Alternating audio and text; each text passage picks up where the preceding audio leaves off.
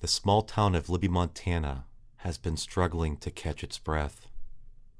The W.R. Grace vermiculite mine operated from outside and inside the confines of the northwest Montana town for decades.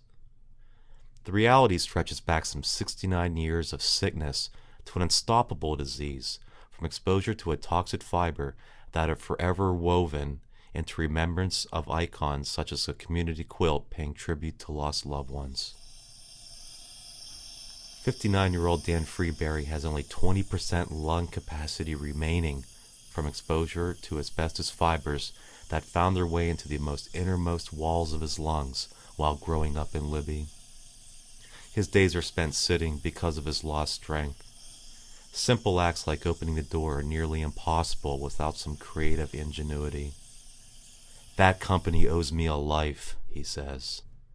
The W.R. Grace mine handed out packs of vermiculite for children to play with. Igniting the rock would cause it to pop, releasing deadly fibers. Residents living near railroad tracks breathed fibers sent flying by speeding freight trains, delivering vermiculite all over the United States.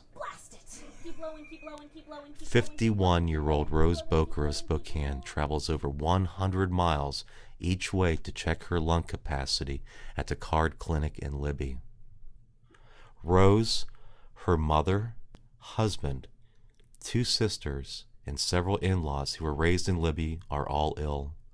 The EPA with Paul Perrinard continued to find answers as daily life continues and oxygen tubes stretching across countless homes feed lungs that are slowly clogging.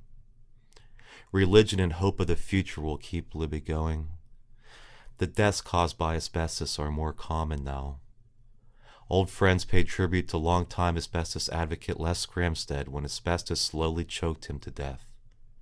Once again, a town comes together to send a loved one on his way. This is Brian Plonka, photojournalist for Spokesman-Review.com.